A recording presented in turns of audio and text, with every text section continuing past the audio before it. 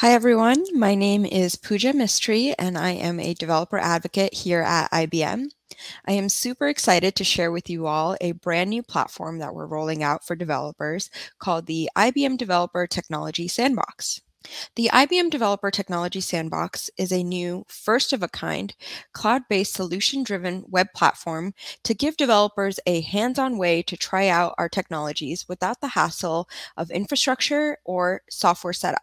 The Developer Sandbox provides a quick and interactive way to experience end-to-end applications through a lightweight browser-based experience.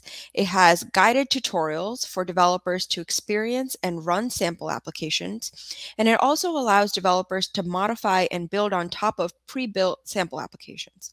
One of my favorite features is a GitHub integration that allows developers to export all the code. Here are some sample applications that you are able to check out.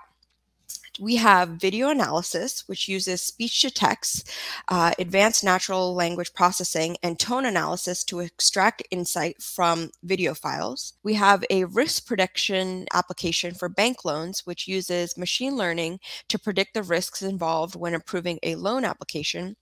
And one of the most interesting applications we have is Anomaly Detection, which performs anomaly detection on a time series data. Let's zoom into the Anomaly Detection application. I'm here with Anu from IBM Research, who's going to give us a closer look. Anu, would you like to introduce yourself? Sure. Thank you, Pooja. Hi, everyone. I'm Anu Bhamidipati, a senior technical staff member in IBM Research, and I work in applying AI and ML techniques to industrial use cases. That's so awesome, Anu. I know your team has worked really hard on this anomaly detection application. Do you want to first start off by letting us know what exactly anomaly detection is? Sure thing. So, anomaly detection is a pretty well known technique in machine learning that identifies data points or observations which significantly deviate from normal behavior. Now, it's a critical task in many applications, and it's important to be done in certain time steps so that the human can take further actions to resolve the issue. An accurate detection is pretty crucial because then it can prevent downtime of equipment and information systems, in some cases, even the whole plants, right? Now, the challenging part is because anomaly detection can be done in a wide variety of ways, so it is sometimes non trivial. The most common way of applying anomaly detection is the unsupervised setting, which means that we have no historical information about failures or anomalies. And the most uncommon setting is the supervised case where we have such information and hence the machine can learn from it.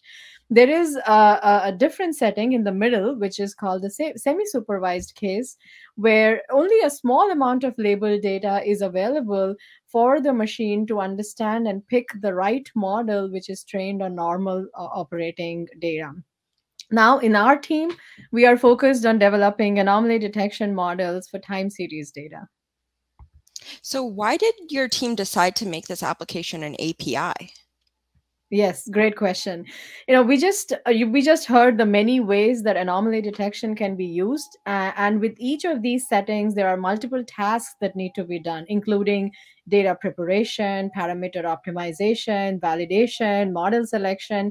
So, choosing the right operation for each of these steps and combining them into a whole flow is a pretty challenging task for a person to do. So we decided to hide the complexities of this setup by providing an easy to use consumable API. So we exposed two APIs, one for doing anomaly detection for univariate data, which is single variable, and another one that does anomaly detection for multivariate data. And then how would you get started with anomaly detection? Right. So the IBM Developer Technology Sandbox is a great way to get started with anomaly detection. It provides a convenient browser-based experience to invoke the UI, use the sample data sets that are already packaged with it, and also visualize the result in a much better way. Let me take a moment and actually show you. Sure. So here is the sandbox view where we are seeing three panes. The middle pane has instructions about how to invoke the sandbox.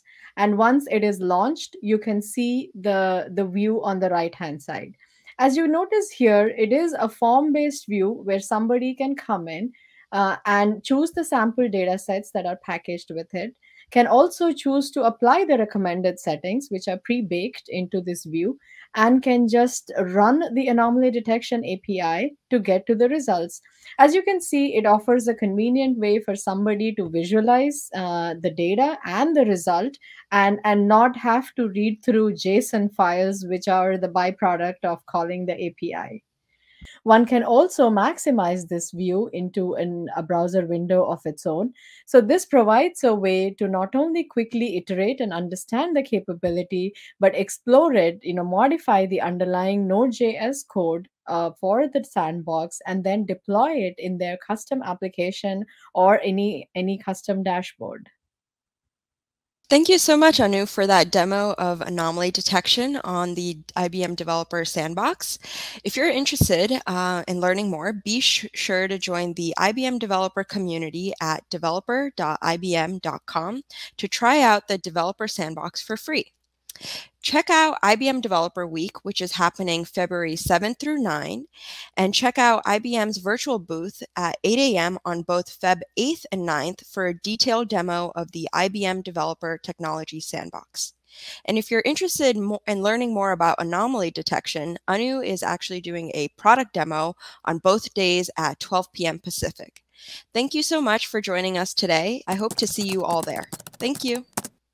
Thank you.